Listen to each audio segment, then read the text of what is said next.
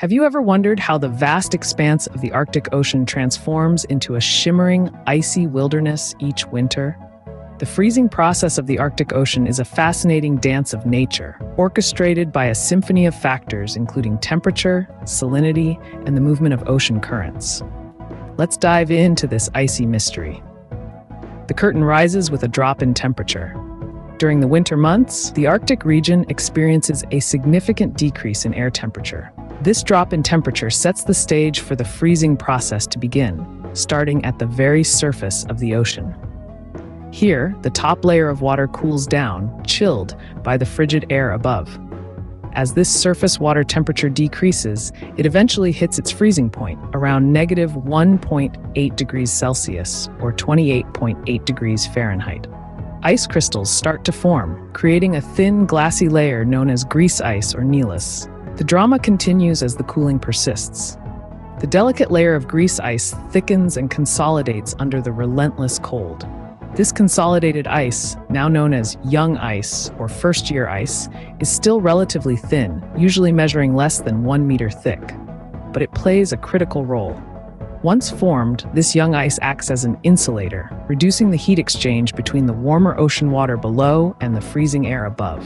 This insulating effect allows the ice to keep growing and thickening, even as the air temperature plummets further. In time, the first-year ice endures through the summer, maturing into multi-year ice.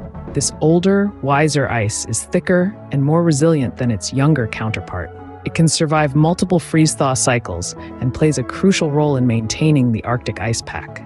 Yet, the freezing process isn't solely a tale of temperature. Salinity, or the salt content of the water, also has a starring role. The freezing point of seawater is slightly lower than that of freshwater due to the salt content. This makes the freezing process in the Arctic more complex, as the ocean has variable salinity levels influenced by factors such as river runoff and melting ice. However, it's important to remember that not all parts of the Arctic Ocean freeze completely.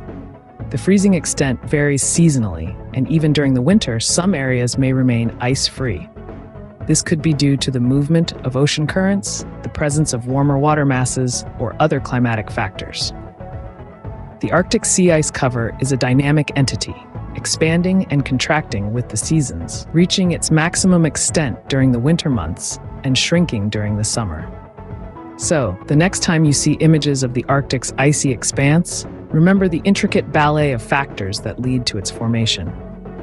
The freezing process of the Arctic Ocean is a beautiful, complex phenomenon, a testament to the power and subtlety of nature's processes.